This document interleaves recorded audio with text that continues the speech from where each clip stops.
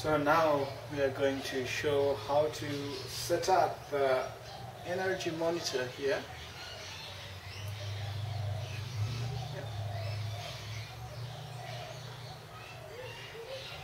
For use with a current sensor, which is here, a current sensor, and I'm using a big transformer that I picked up for $5 at the Trash and Treasure. Both are now plugged in. The voltage detector, the transformer, is plugged in and is powering the system. There's a little green LED, and the current sensor is clamped onto this little test bulb I have. And this is the NodeMCU, and this is the ADC doing the measurements. The data is going out to Thingspeak.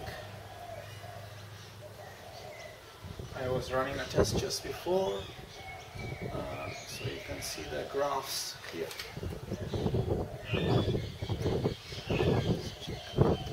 On the screen.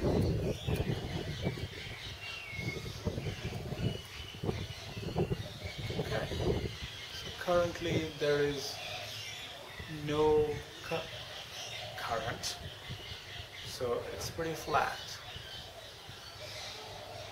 So I'm going to remember, when you put on the current clamp, put it either on the neutral or the live, not across both wires. So I'm going to now turn on the lamp.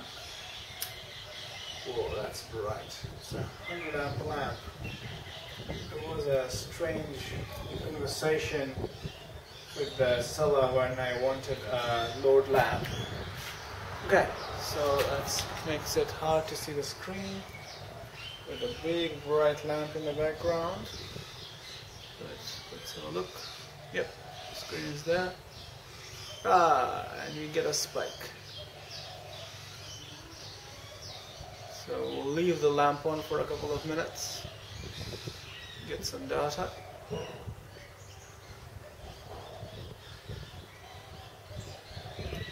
The lamp is around 110 watts, and we can use it to perform our calibration as well.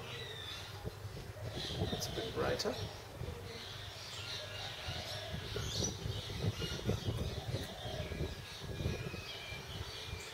All the graphs, power factor.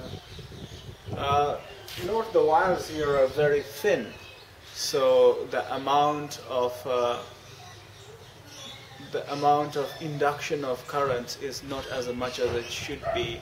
So ideally get a smaller clamp, or clamp it onto the mains thick red wire. Okay, so looks like it's giving us the data, and according to this it's around 26 watts, but in reality it's around 100, so the sensors need a little bit of calibration. Okay, so I think that's enough of that. Let's switch it off.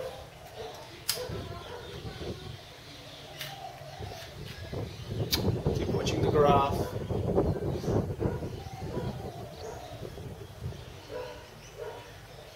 Next 20 seconds there should be a drop.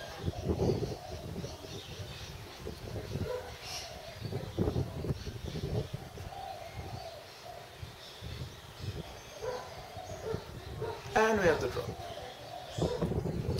Good, so it's all working. Let's make sure we get another next data point at the flat.